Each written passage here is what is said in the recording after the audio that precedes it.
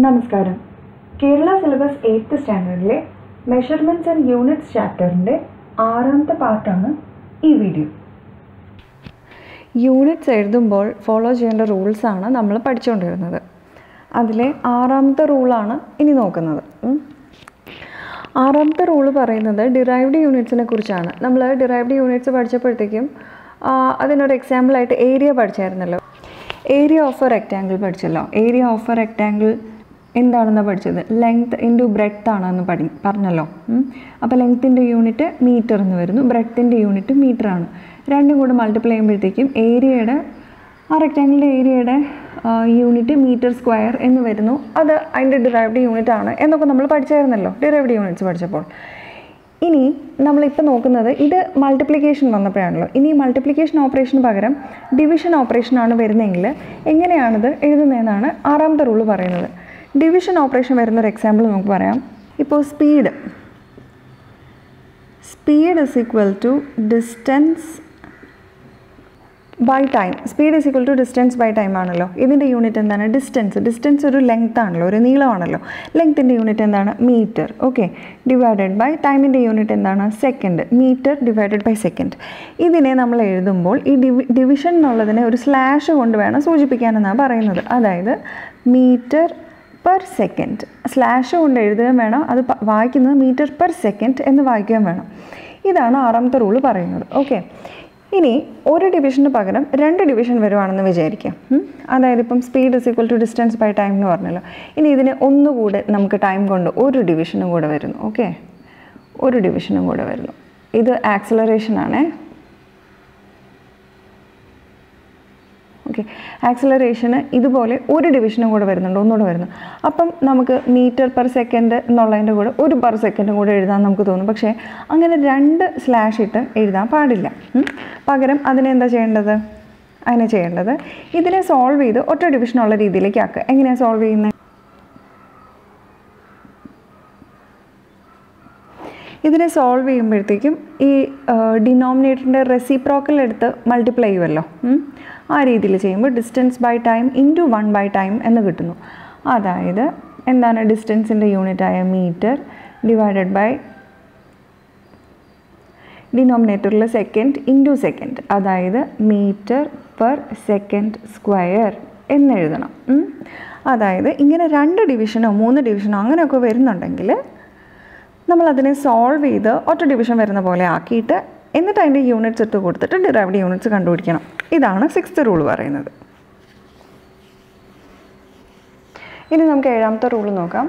അതും ഇതുപോലെ തന്നെ ഡിറൈവ്ഡ് യൂണിറ്റിൽ വെച്ചാണ് പറയുന്നത്. ഒരു ഡിറൈവ്ഡ് യൂണിറ്റിൽ നമ്മൾ 2 ഫണ്ടമെൻ്റൽ യൂണിറ്റിൻ്റെ പ്രോഡക്റ്റ് ആയിട്ടാണ് ഒരു ഡിറൈവ്ഡ് യൂണിറ്റിനെ എക്സ്പ്രസ് ചെയ്യുന്നതെങ്കിൽ ആ 2 യൂണിറ്റുകളെ തമ്മിൽ ചേർത്ത് എഴുതുമ്പോഴത്തേക്കും ഒരു ഡോട്ട് കൊണ്ടോ ഒരു സ്പേസ് കൊണ്ടോ വേണം അതിനെ ചേർത്ത് എഴുതാൻ.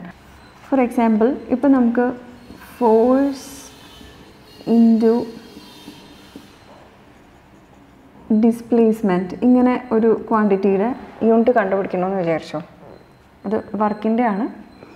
അപ്പം ഫോഴ്സിൻ്റെ യൂണിറ്റായ ന്യൂട്ടൺ ഇൻറ്റു ഡിസ്റ്റൻസിൻ്റെ യൂണിറ്റ് തന്നെയാണ് വരുന്നത്, അത് മീറ്റർ. ഇത് രണ്ടും കൂടെ നമ്മൾ എഴുതുമ്പോഴത്തേക്കും ഒന്നെങ്കിൽ ഇങ്ങനെ ഒരു ഡോട്ട് ഇട്ടിട്ട് റെപ്രസെൻ്റ് ചെയ്യണം, അതല്ലെങ്കിൽ ഒരു ചെറിയ സ്പേസ് കൊണ്ടിട്ട് റെപ്രസെൻ്റ് ചെയ്യണം.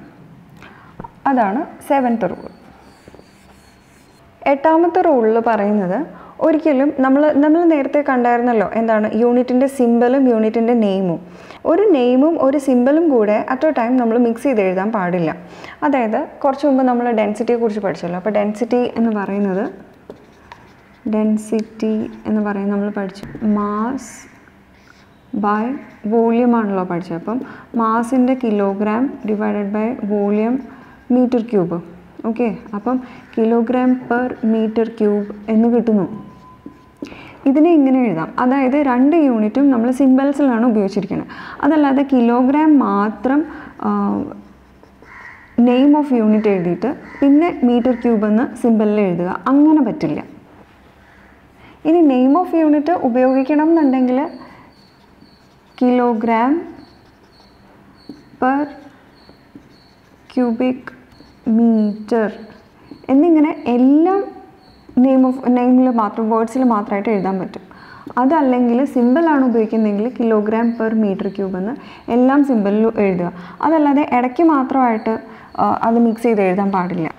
അതിപ്പോൾ ഇങ്ങനെയാണെങ്കിൽ പോലും കിലോഗ്രാം പെർ ക്യൂബിക് മീറ്റർ ഇങ്ങനെയാണെങ്കിൽ പോലും അത് മിക്സ് ചെയ്ത് എഴുതാൻ പാടില്ല. നിങ്ങൾക്ക് വേർഡ്സിൽ എഴുതണമെന്നുണ്ടെങ്കിൽ ഇങ്ങനെ മുഴുവനായും വേർഡ്സിൽ എഴുതാം, അല്ലെങ്കിൽ മുഴുവനായിട്ട് സിമ്പിളിൽ എഴുതാം. ഇങ്ങനെ മിക്സ് ചെയ്ത് വേറെ വേറെ ആയിട്ട് എഴുതാൻ പാടില്ല. ഇനി 9ാമത്തെ റൂൾ പറയുന്നത് നമ്മൾ വാല്യൂവിൻ്റെ കൂടെ ഒരു യൂണിറ്റ് ചേർത്ത് എഴുതുമ്പോൾ, അതായത് ഇപ്പോൾ 5 സെൻറ്റിമീറ്റർ 5 സെൻറ്റിമീറ്റർ എന്നൊക്കെ എഴുതുമ്പോൾ ഈ വാല്യൂവിനും ഈ എഴുതുന്ന യൂണിറ്റിൻ്റെ സിമ്പിളിനും ഇടയിൽ ഒരു ചെറിയ സ്പേസ് ഇടണം എന്നുള്ളതാണ് 9ാമത്തെ റൂള്. അതല്ലാതെ ഇങ്ങനെ 5 സെൻറ്റിമീറ്ററിന് തീരെ സ്പേസ് ഇല്ലാതെ ചേർത്ത് എഴുതാൻ പാടില്ല. ഒരു ചെറിയ സിംഗിൾ സ്പേസ് ഇട്ടിട്ട് വേണം അതിനെ എക്സ്പ്രസ് ചെയ്യാനായിട്ട്. 10ാമത്തെ റൂള് പറയുന്നത് ഒരു ഫിസിക്കൽ ക്വാണ്ടിറ്റി എക്സ്പ്രസ് ചെയ്യാനായിട്ട് ഒരു യൂണിറ്റ് ഉപയോഗിക്കാവുള്ളൂ, അതിന് 2 യൂണിറ്റ് ഉപയോഗിക്കാൻ പാടില്ല. അതായത് നമുക്ക് ഒരു ലെങ്ത് മെഷർ ചെയ്തപ്പോഴത്തേക്കും കിട്ടിയത് 10.25 മീറ്റർ ആണെന്ന് വിചാരിക്കാം. 10.25 മീറ്റർ, അതായത് 10 മീറ്റർ ഉണ്ട്, പിന്നെ 25 സെൻറ്റിമീറ്റർ ഉണ്ട്. അങ്ങനെ 10 മീറ്റർ പ്ലസ് 25 സെൻറ്റിമീറ്ററാണ് നമുക്ക് കിട്ടിയിരിക്കുന്നത്. അതിനെ ഒരിക്കലും 10 മീറ്റർ 25 സെൻറ്റിമീറ്റർ ഇങ്ങനെ എഴുതാൻ പാടില്ല. ഇങ്ങനെ എഴുതുമ്പോൾ ശരിയാണല്ലോ എന്ന് തോന്നും, പക്ഷേ ഇങ്ങനെ എക്സ്പ്രസ് ചെയ്യാൻ പാടില്ല.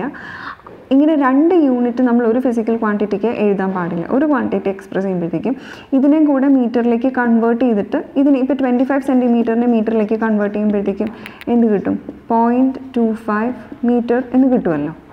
അതിൻ്റെ കൂടെ ആ 10 മീറ്ററും കൂടെ ആഡ് ചെയ്തപ്പോഴാണ് ആ 10.25 മീറ്റർ എന്നുള്ളതായിരിക്കുന്നത്. അപ്പം അങ്ങനെ കൺവേർട്ട് ചെയ്തിട്ട് ഒറ്റ യൂണിറ്റ് ആയിട്ട് മാത്രമേ എഴുതാവുള്ളൂ. ഇങ്ങനെ 2 യൂണിറ്റ് വെച്ചിട്ട് എഴുതാൻ പാടില്ല. അതാണ് 10ാമത്തെ റൂള്. ഇതോടുകൂടി നമ്മൾ 10 റൂൾസും ഡിസ്കസ് ചെയ്ത് കഴിഞ്ഞു. അങ്ങനെ നമ്മുടെ മെഷർമെൻറ്റ്സ് ആൻഡ് യൂണിറ്റ്സ് എന്നുള്ള ചാപ്റ്റർ കംപ്ലീറ്റ് ആയി.